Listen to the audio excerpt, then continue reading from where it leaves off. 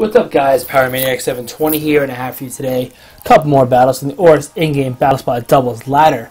So, first thing you may notice is that my screen is finally normal sized, which is super exciting because I have been struggling to figure out how to make it normal size for quite some time now.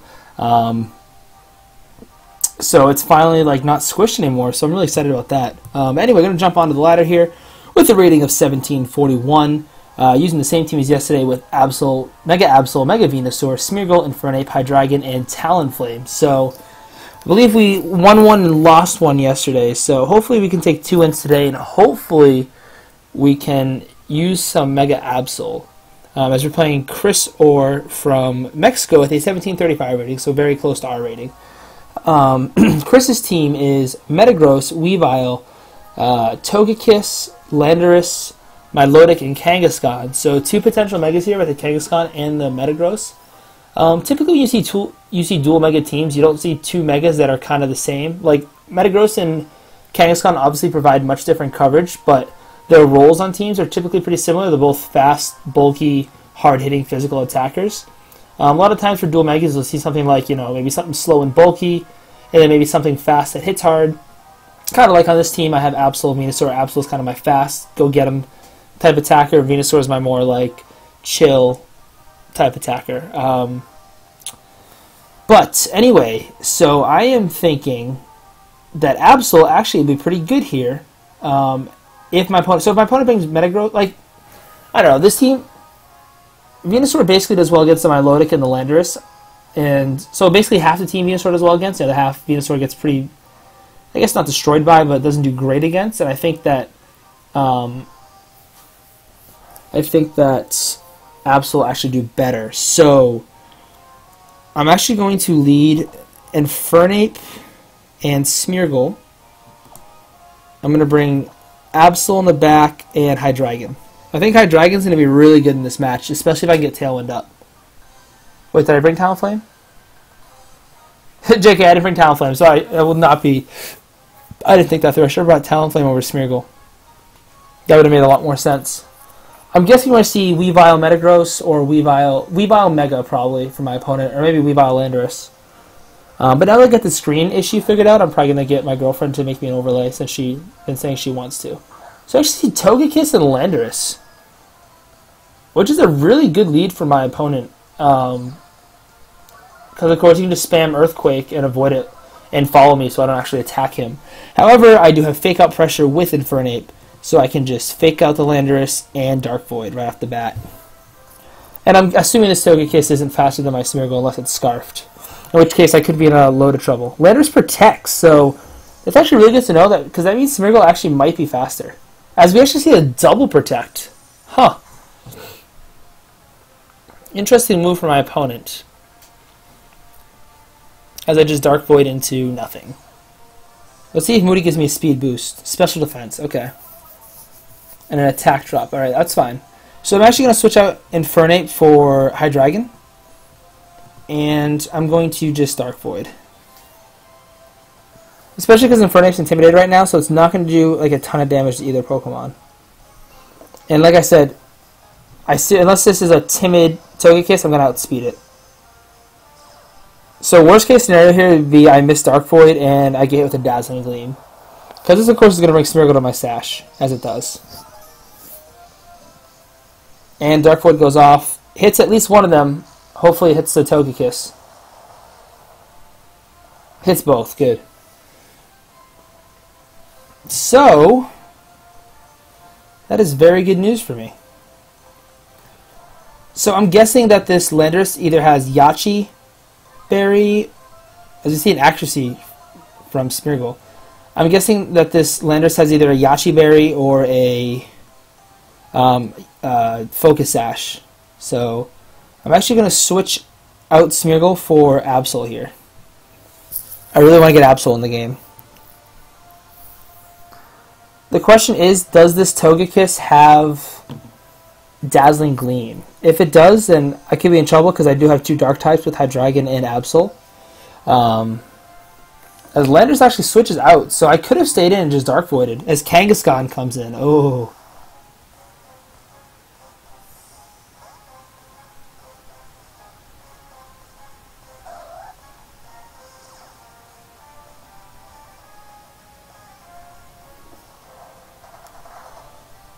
as that Dark Pulse does a huge chunk of damage to Kangaskhan, which is actually very good for me. So the question is, do I want to keep Hydra in? And I think the answer is yes. So I'm going to Dark Pulse to Kanga and just Mega Evolve and Protect with Absol.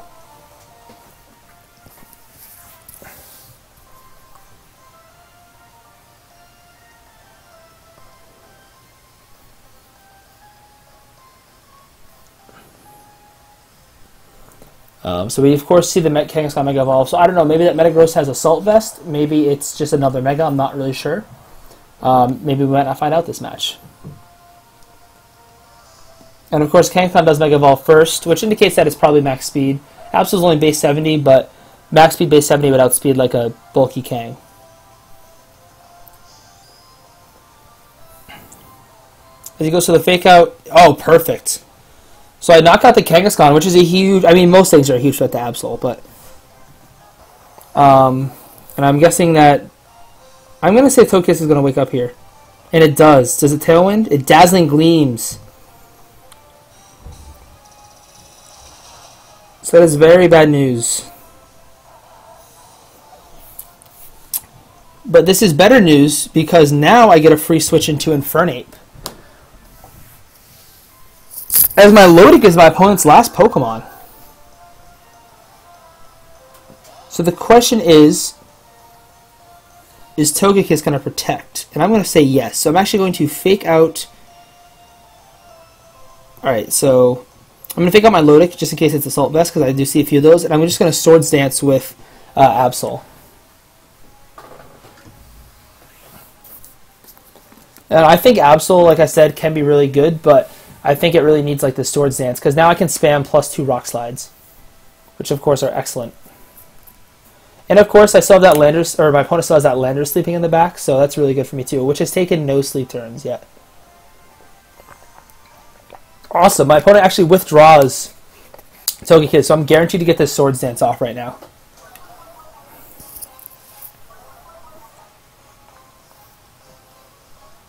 And my opponent didn't protect with Milotic. Great.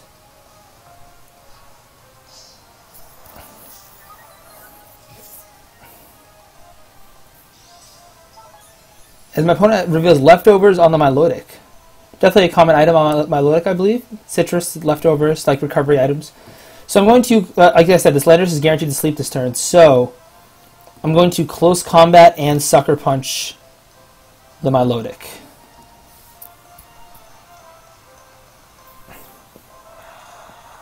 Which does a nice chunk. And the fact that it doesn't have Citrus is great, because now Close Combat's going to KO.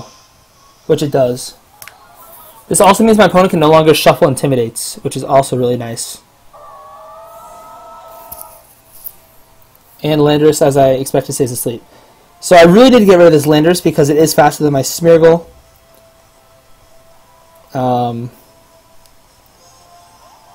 This Togekiss can also be a problem. So I'm actually going to Flare Blitz Togekiss, and I'm going to Rock Slide. Let's see if Togekiss protects. I'm honestly expecting a potential double protect from my opponent here. Togekiss goes for the Follow Me. That's fine. I was double targeted anyway. As Rock Slide comes out from myself, which is going to target both Pokemon at +1. Does a huge chunk of damage to that Togekiss, which does have the Citrus, which explains why Milotic had the leftovers. Oh, if this Lander stays asleep, I'm going to be in really good shape.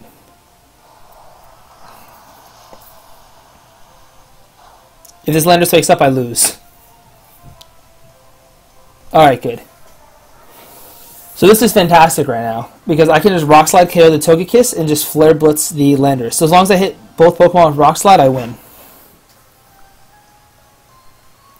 Alright, Togekiss protects. Let's see if... So Landorus, that means Landorus isn't protecting. Togekiss protects, and I hit, yes. Which is a huge chunk of damage. My Flare Blitz goes out and hits the Landorus. Awesome.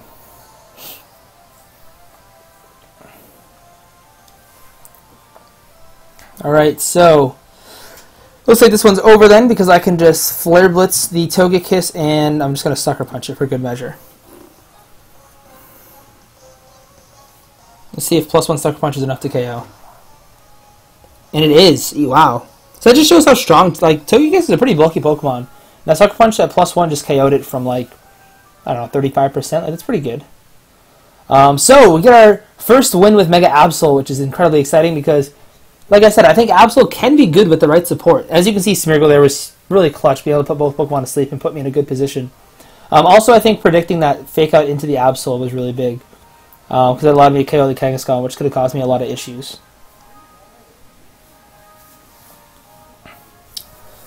Alright, so with that win, we should be up over 1750.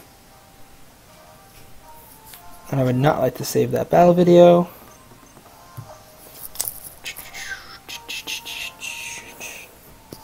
So, in party.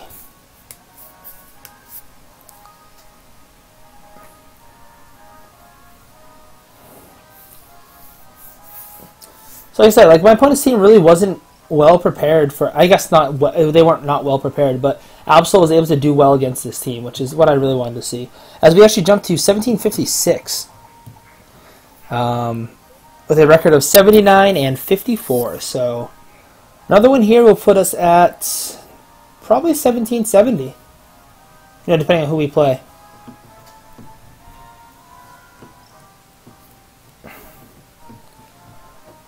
Takes a second to find the opponent, so yeah, I mean, a lot of people actually say that Absol is the worst Mega Evolution, and I really do disagree with that. I think most Mega Evolutions definitely have a spot, as we're playing David, who's actually Quijibo on Nugget Bridge, who I've actually played a few times in the Nugget Bridge live tournament. But I think Absol definitely has a spot on a lot of teams. I think it's not, you can't really use it as a primary Mega. I think it's a really solid secondary Mega. And this match is a perfect example of that. I'm not going to use Absol here. Of course, I'm presuming that Scarf Landorus doesn't do too much to the Rotom because, well, I guess they could try, if the Rotom tried to burn me, I'd bounce it back. But doesn't really do much to the Amoonguss, although I do bounce back Spore. Doesn't do anything to the Scrafty. Loses to Gardevoir and loses to Heatran. So Venusaur definitely looks really good here because Venusaur beats all these Pokemon, barring Heatran. It can beat 1v1. Assuming the Heatran doesn't have sub, and Gardevoir, it has trouble against because of the psychic type attacks. But I have Talonflame and Infernape for physical attackers, so my opponent really doesn't have a good way to stop me from setting up that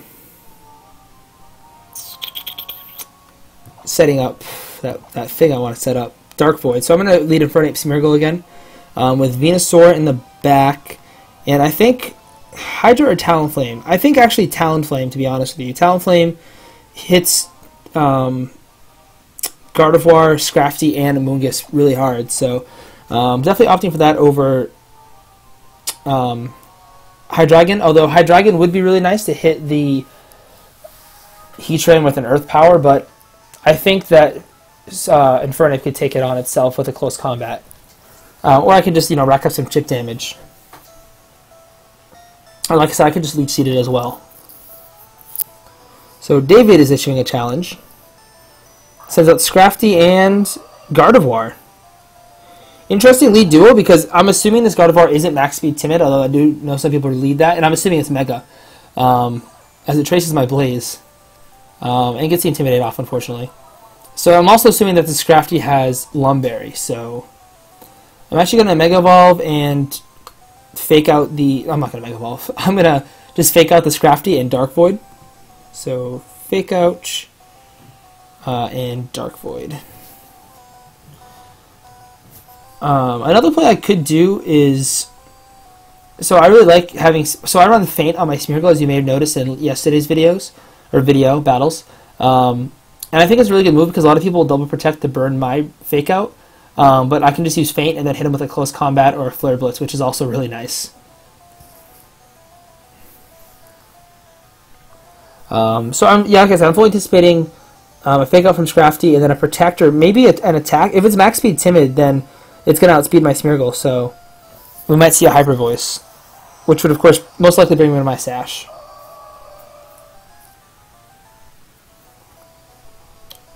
And we're not going to see the Protect from Gardevoir, so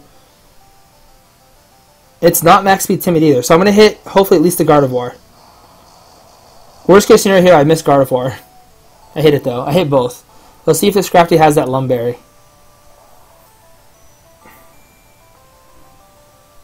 And it does. Alright, so Gardevoir takes its first turn of Sleep. So I'm actually going to... Oh, please don't give me a speed drop. Evasiveness. Nice. So I'm actually going to Sorry, not Mega Evolve. I'm going to transform... So I'm going to switch out Infernape into Venusaur. Or no, I'm going to switch out into Talonflame. And I'm actually going to transform into this Gardevoir. I think having a Mega Gardevoir right now would be really awesome.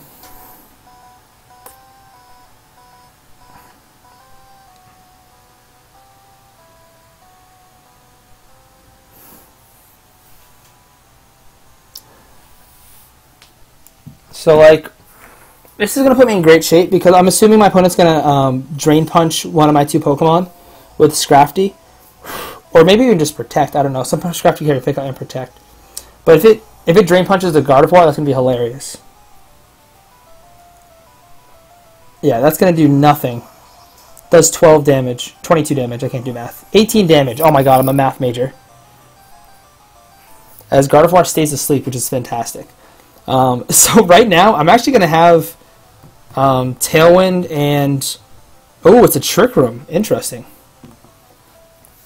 So right now, I'm actually going to get Tailwind and Hyper Voice, which means I'm going to have a nice Hyper Voice Talonflame. So it's actually interesting that my opponent didn't Protect that turn 1, because whereas it's Gardevoir knows Trick Room, I'm assuming that it's pretty slow.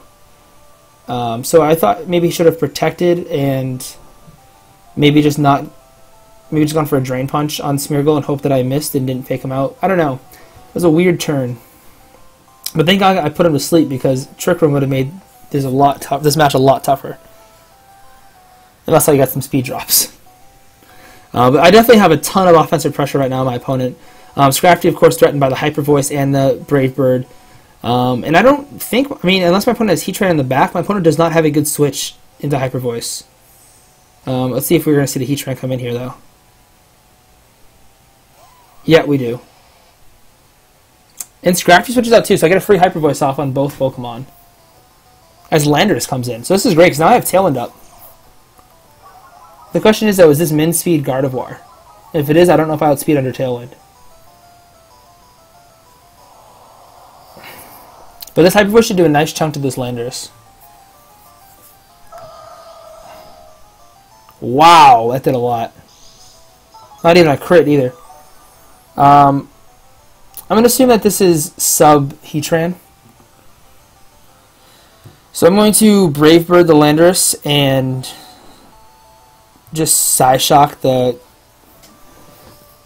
Alright, so I'm going to knock out Landorus and I'm going to get a Psyshock off. So I'm going to go for Psyshock over Hyper Voice because Hyper Voice, of course, is 4 times not very effective and Psyshock's only 2 times not super effective, so I should do at least a decent chunk of damage. And not a decent chunk, but like more of a chunk. See, this was the issue with not... Oh, well, I actually did a lot more than I thought. If my opponent does sub. Let's see what comes in here. If Scrafty comes in here, I'm going to be in really good shape. Because I can just Quick Guard and Hyper Voice. So, of course, like I said, I really do need to break this sub because I could close combat with Infernape, but if the sub's not broken, he's just going to Earth Power me, presumably, for a KO. Especially because I don't have Focus Sash on my Infernape. I have Razor Fang. So, like I said, this is really fantastic. I wonder if this has Earth Power or Flash Cannon. But I'm going to Quick Guard. And once again, just Hyper Voice, which actually is going to avoid the sub, although it's not going to do a lot of damage. Psyshock, like you noticed, did a lot more damage than Hyper Voice did. But this would bring it to a 4v2, and it's going to be kind of a tough 4v2, though, because of that. I mean, Heatran's a Pokemon against the team I have right now that could easily beat me 4v2, like 4v1, especially behind a sub, because I just don't really have a great way to beat the sub. Let's see if this Scrafty does carry Protect, though. So I Quick Guard. This is going to block any Fake Out, so I'm guaranteed to KO on the Scrafty this turn. As it does go for the Fake Out onto Gardevoir, Smeargle. Oh, that actually did a decent chunk to the Heatran. Let's see if we see a Heat Wave come out. As we do to the Flash Cannon. Interesting move. As it actually picks up the KO. Oh, critical hit. Okay, I was going to say, it's very surprising considering this Gardevoir has Trick Room.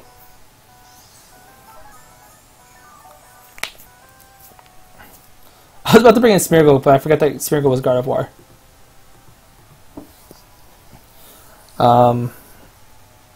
So the question is this thing going to protect? And I think the answer is no.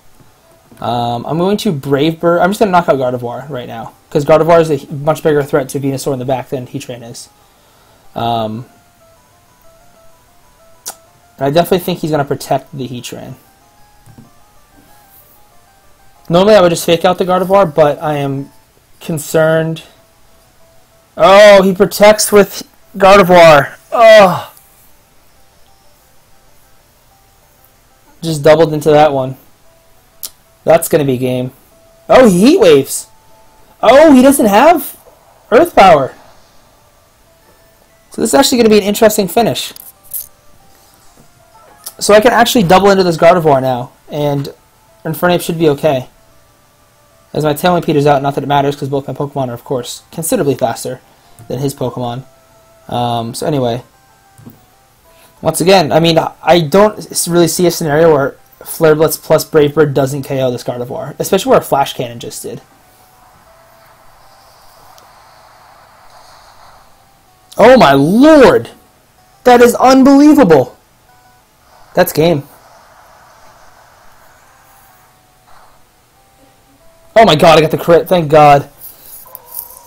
That was huge. I can't believe how little that Heat Wave did, or that that thing I just used was. So now the question becomes, do I taunt? I really can't. So I'm going to, so like I said, I can win a 1v1. So I'm actually going to Tailwind here and Close Combat. Let's see if he protects. He does finally use Protect. So one thing I could do is taunt him. The issue with taunting him is I don't break the sub, and then Venusaur is kind of screwed. And this actually really sucks because now like Brave Bird's just going to do nothing.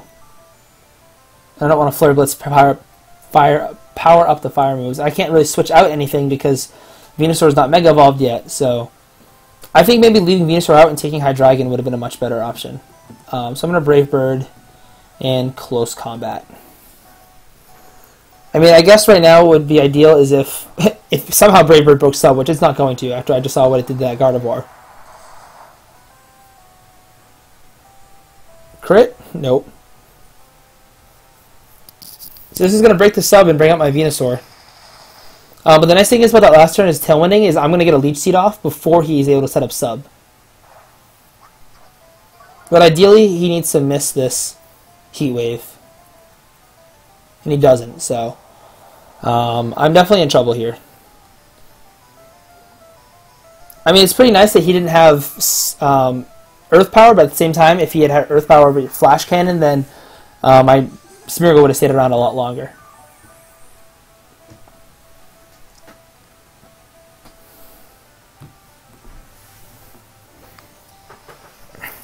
I mean, if my Smeargle stuck around, I could have switched it out and then transformed into my Mega Venusaur and like double Leech Seeded him, and then he would have been in trouble. Because he couldn't take out two Mega Venusaurs. But like I said, I am faster. He's probably going to Protect here, which I think actually might solve my Tailwind. But like I said, he does have that Trick Room option, so maybe he's a slower... Maybe he's got no investment into speed, which means Venusaur without speed, because I did run 4 speed on mine.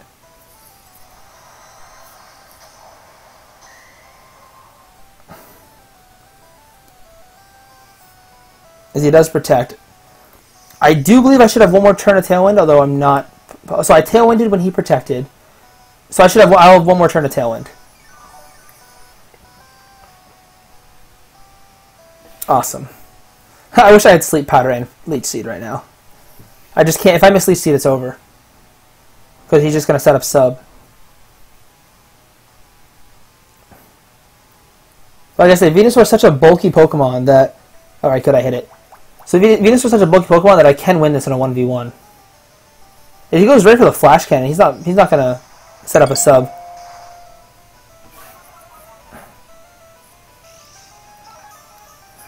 It actually did a pretty nice chunk of damage, although I'm going to be healing back a lot from this Leech Seed.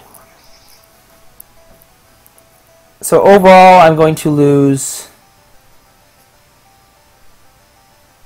looks like 42 health.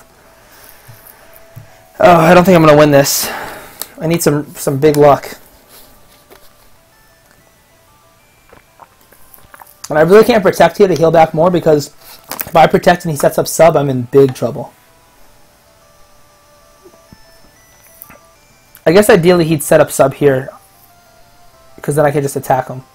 He is faster still. Really surprising. Oh, wow, that did a lot. His Giga Drain does nothing back.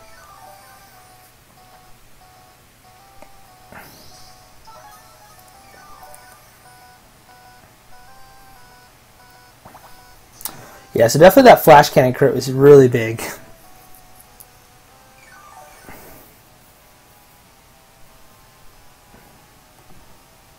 And also, of course, the leftovers are really big right now.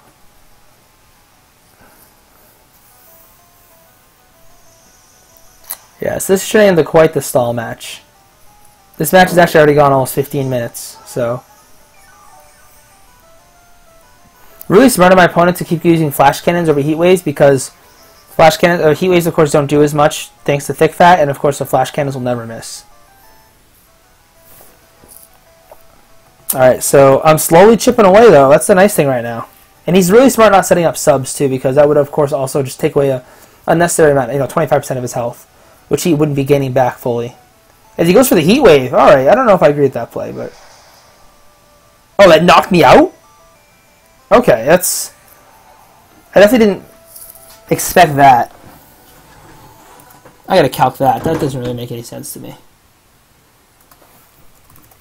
Venusaur, 252, 100 versus Heatran, 252 modest, Heat Wave singles. I don't know how that did so much damage, because 252 plus Heatran Heat Wave to my Mega Venusaur single target does max 45%, and I was over 50, so I don't know how that just happened. Maybe this Venusaur spread isn't as I think it is. But anyway, hopefully you guys enjoyed today's battles. I think they were both really good battles, and definitely showcased the versatility of both Absol and Smeargle. So I'm probably going to be using this team for the rest of the week, for a little while at least. If you want to see any changes made to it, let me know. Until next time, guys, bye.